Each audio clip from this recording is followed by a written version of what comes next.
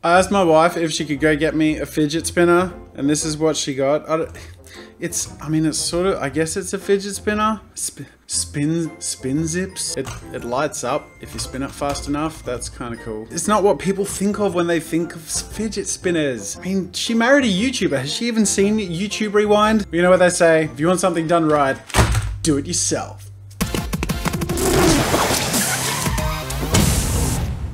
G'day ladies and gentlemen, welcome to Draw with Jazza. I'm Jazza, and I bet you're wondering, hey Jazza, what's with all the fidget spinners? Are you doing the fidget spinner art challenge?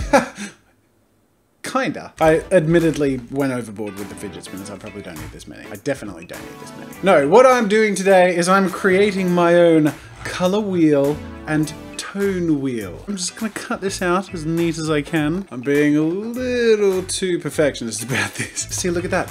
On the black, it looks so clean and crisp.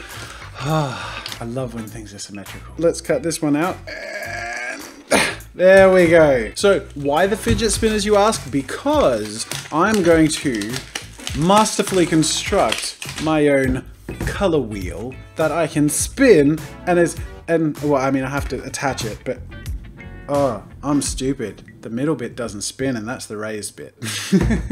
Oh, this is a really stupid, complicated way of doing something that should be fairly simple.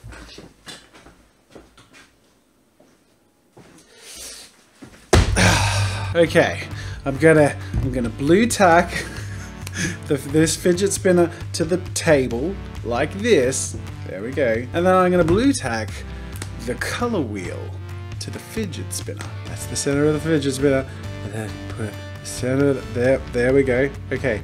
And then, is it stable? That's not symmetrical! Come on, symmetry. I'm gonna be here all day. This could be like a 4-hour video without time lapses. How's this? Yeah, close enough. I'm gonna have another fidget spinner layer on top. See where I'm going with this? There we go. So, oh no. That doesn't work at all. If I sit this in there, can I spin that? No, because it's putting the weight on the thing.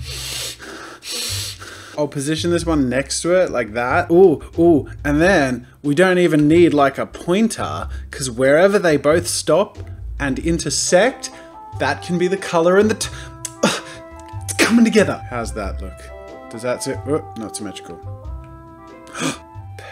Okay, cool. And now we have... That's amazing! Oh my god.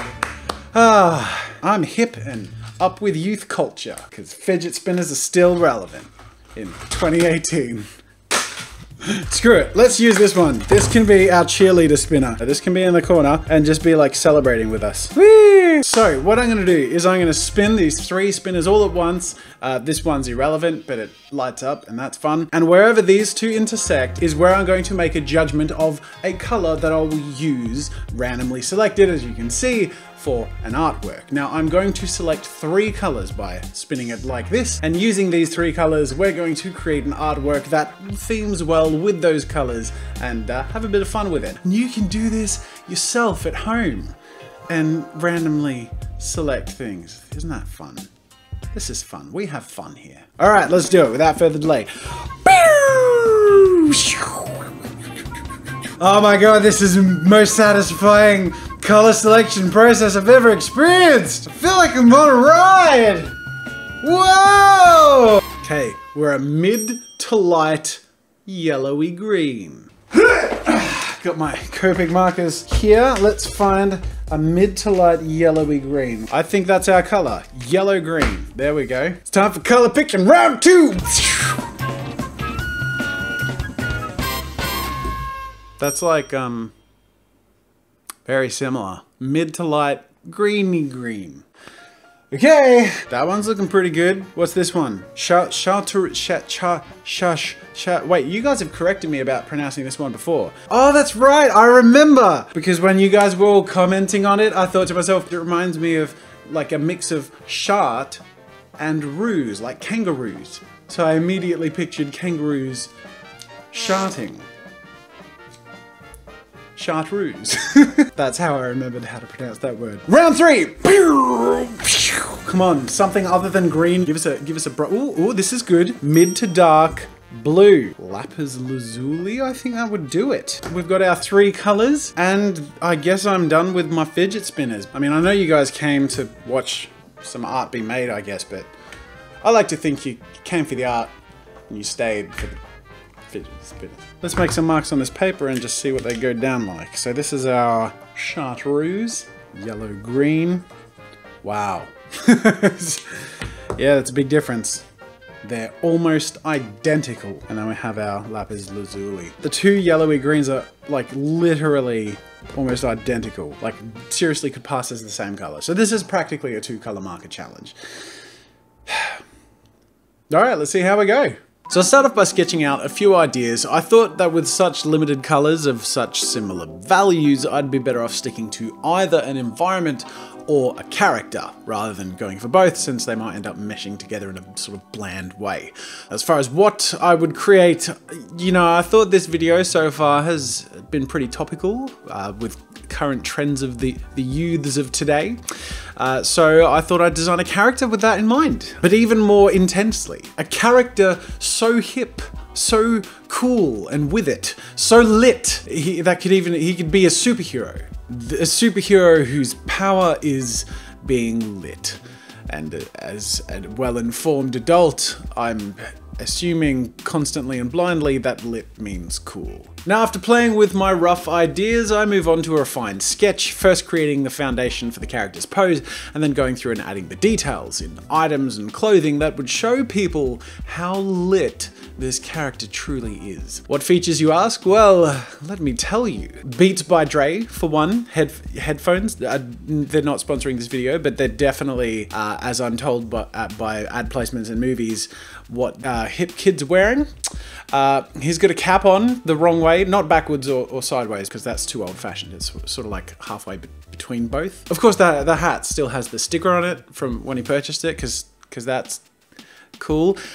He's got shutter shades. They're less practical, but the less practical something is, the more cool something is. I guess. Now, of course, he's doing 2 fidget spinner tricks at once, and you better believe he has fingerless gloves and wrist sweatbands, which were cool when I was a teenager, so they're still probably pretty cool now, right? He's got baggy cargo pants, which of course are so loose they normally hang around his ankles. That's how cool he is, but he's got his leg up in this pose, so he sort of, I guess he hitched him up to put his leg on the boombox, which is the final cool feature. Because kids these days carry boomboxes while they listen to stuff on their headphones. Man, what a maverick. What a renegade. Still pimping over here, my G, yeah. Hurt your lipper from the rear, my G, yeah. Cause the flow like a pier, my G. Cut cloth clear, yeah, like a shear, my G.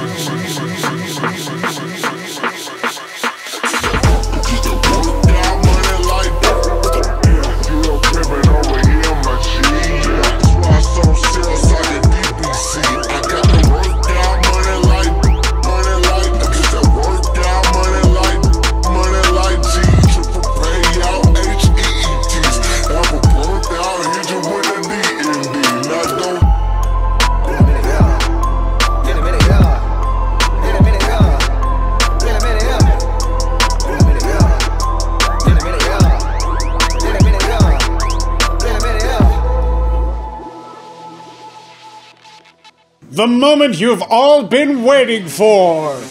It's Lit Man, ladies and gentlemen, and if there's anything I know a lot about, it's about what kids think is lit. Now, this incredible work of art begs one important question. YouTube, can I be in YouTube Rewind yet? I mean, seriously, come on.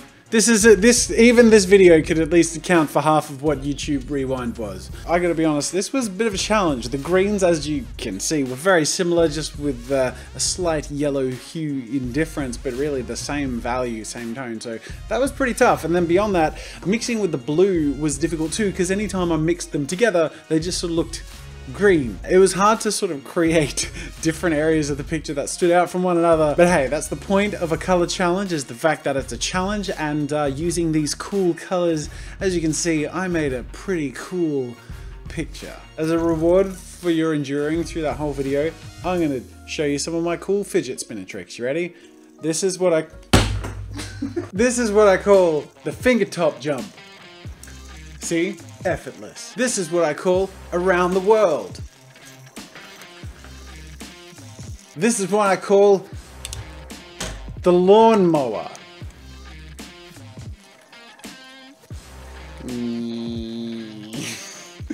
That's kind of cool. Excuse me, do you have a license to be this lit? Well, I think that's a question that remains to be answered by you. Do you think I'm lit? Vote in the poll. Seriously, go vote in the card and let me know if you think I'm lit and this piece is lit. Because I could really use the self-esteem boost. I don't know how I'll feel or what I'll do if you guys don't think I am.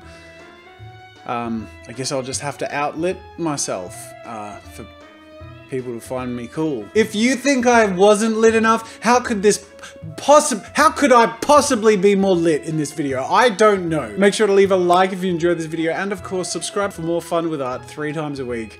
Thanks for watching, and until next time, I'll see you later. Caught it. Barely trying. Make sure to subscribe to my channel to see more of my videos. And while you're at it, check out my shop where I sell ebooks, brushes, photo references, video courses, and more. There's another video you might enjoy from my channel over there, and you can also check out my behind the scenes daily vlog channel, Daily Jazza. That's it for now, and until next time, I'll see you later.